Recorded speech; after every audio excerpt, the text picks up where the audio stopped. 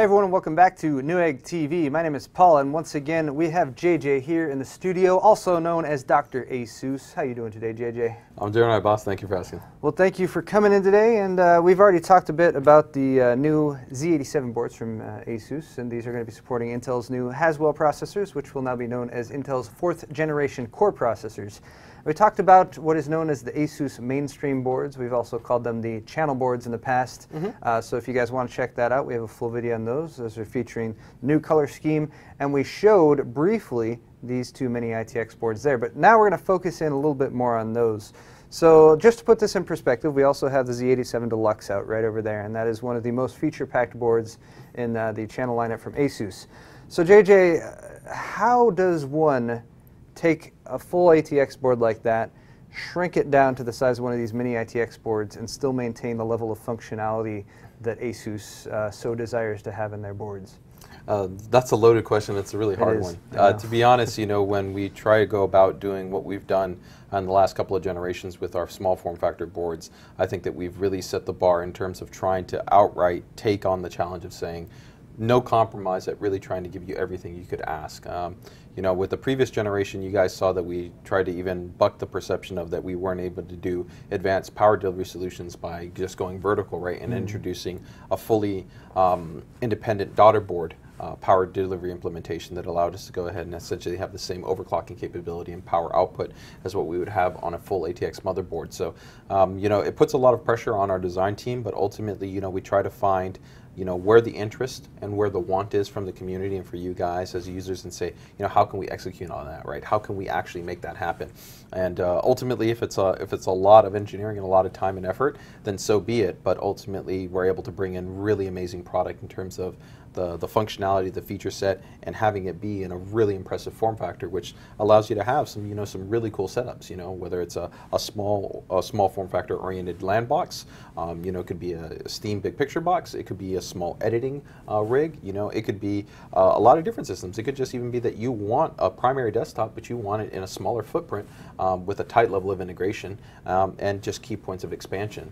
And I think that definitely you're going to see that we've even expanded on what we did from the previous generation, and even taking it further for this Z87 Mini-ITX platform. And I personally, I've noticed a big push towards smaller form factor systems. You know, that you want it to be small to fit on your desktop, whether it's saving space or smaller systems, just thanks to the advance of technology that's allowed things like heat sinks to get smaller. You don't need quite as much thermal dissipation, stuff like that going on.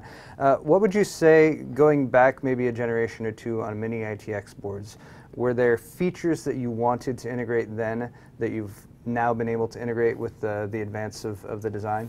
You know, part of it is definitely that there's been a refinement within some of the components that you're selecting, but you know, we've been actually forebearers for the Mini-ITX standard since it's actually been defined as a specification. So we've been making them for multiple generations in really interesting and diversified ways.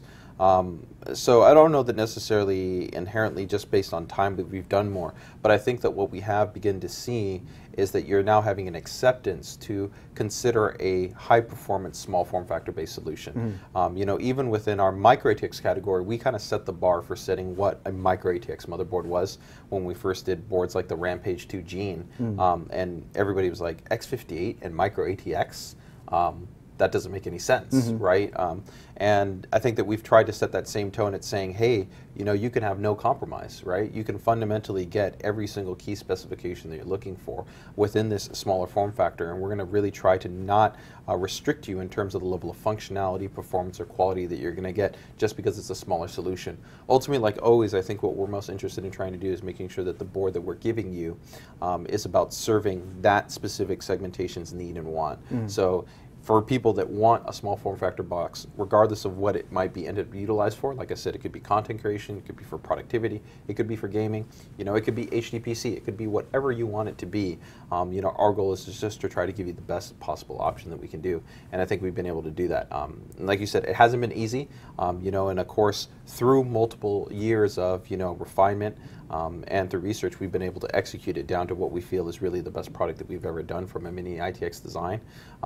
And you know, the other part is also continually getting that feedback from the community to make sure that we can continue to improve on those small points that help to really give you that next layer of kind of functionality. All right, so those are some nice general thoughts about design philosophy, as well as the challenge, just generally speaking, of fitting everything you need into a form factor this small. Now we have two Mini-ITX boards right here, and they're all featuring the new gold color scheme, which you guys might be able to get a nice close look at. And of course, apart from the gold, you have primarily black in the background. This is the Plus that I'm holding right now, the Z87i Plus. Actually, H. I'm sorry, this is the H87.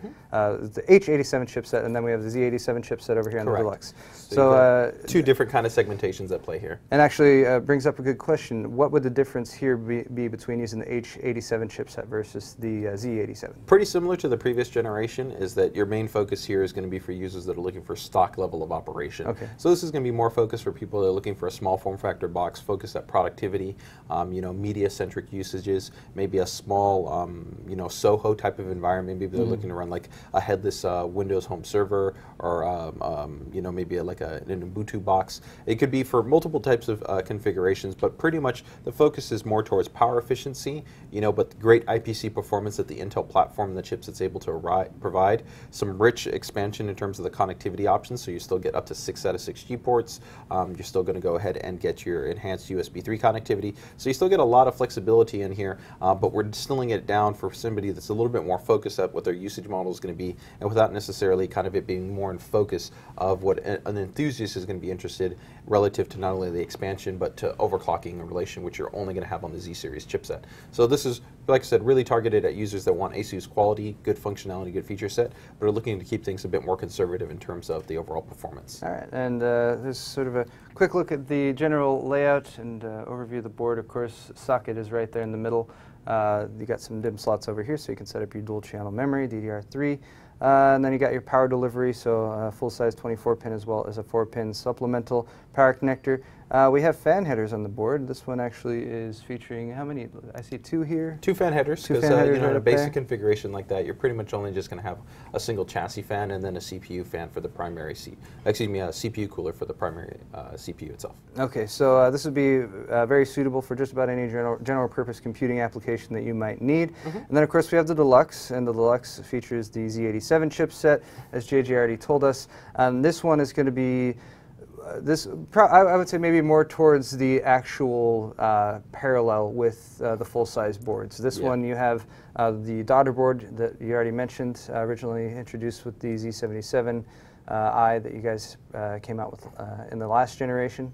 And then we have, which is right there, and this is pretty much all of your power delivery components for the CPU? Correct. I mean, you've got your MOSFETs, your drivers, and your inductors all in there. You can see the inductors directly there at the bottom. Of course, we're messaging there our dual intelligent processors design, because this board features the same high-end performance, top quality power componentry, and even our exclusive 4-way optimization technology. So very much in the same way that the Deluxe is giving you that rich level of functionality, performance, and component quality, you're going to get this just in a distilled down small form factor version.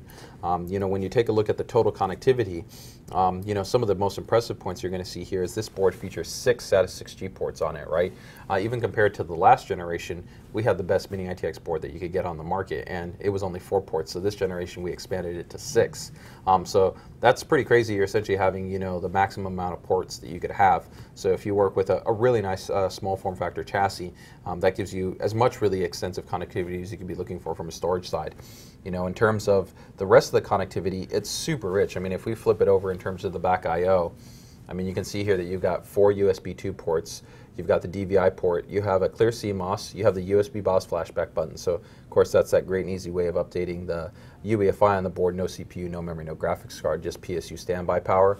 You've got display port. You've got HDMI. You've got an optical output. This board also features the same ALC 1150 with the DTS Ultra 2 software package. So it has DTS Connect. So you can do live real-time multi-channel re-encoding through the optical output. You've got there 6 USB 3 ports on the back, so that's pretty nutty in itself, right? So you guys have actually added a couple more, right? Because you have a USB 3.0 header, which is on the board right there. So that's going to give you additional 2, so that gives you a total of 8 USB 3 ports on a Mini-ITX board, and in addition, of course, the board still maintains our exclusive technologies like USB 3 Boost and USB Charger Plus, so you get those additional value adds. You get the updated Intel iSeries NIC on there with the network iControl software.